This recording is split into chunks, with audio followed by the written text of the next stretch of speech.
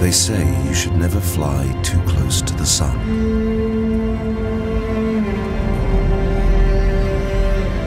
But if we never dare to challenge ourselves, how do we ever break new ground?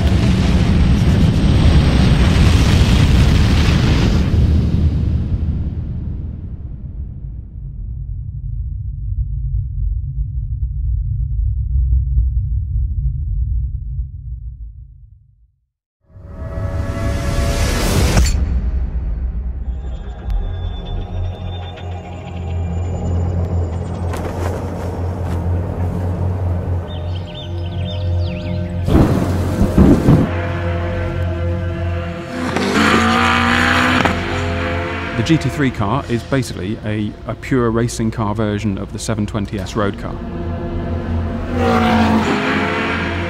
Built specifically to FIA GT3 regulations and competes worldwide in many different forms of endurance racing. One of the elements that makes a 720S GT3 unique in the world of GT3 racing is the carbon fibre monocoque that forms the core of the 720S GT3 car. And as you can probably see, aside from the mandatory safety cage, the monocoque itself is virtually untouched from the 720S road car.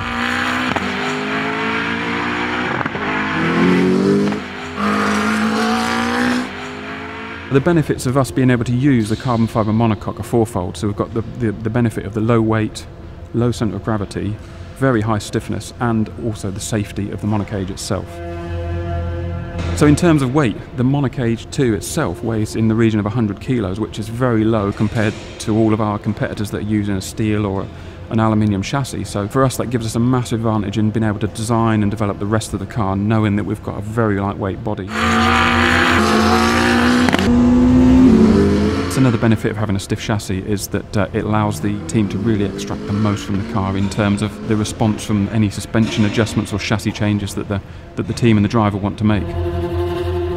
One of the benefits of having a low centre of gravity for the monocoque is that combined with the mid-engine position means the overall car has a very central weight distribution. The low centre of gravity helps with the inertia and weight transfer during braking, acceleration, cornering, which makes the car nimble, agile, easy to drive and very predictable, which is essential for endurance racing and driving over long race stints. Any driver driving the 720S GT3, they'll feel pretty secure inside the car.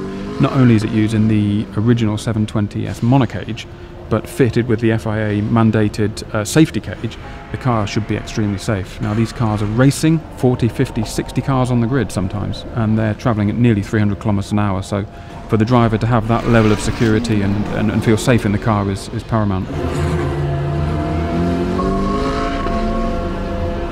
To think that McLaren pioneered a carbon fibre monocell in 1981, which is, it's like nearly 40 years ago, which is incredible. The level of work and preparation other manufacturers have to go to make a GT3 car from their steel or aluminium chassis is incredible. And we're lucky to be able to start with a 720S monocage for our GT3 car, which we're the only manufacturer to do that.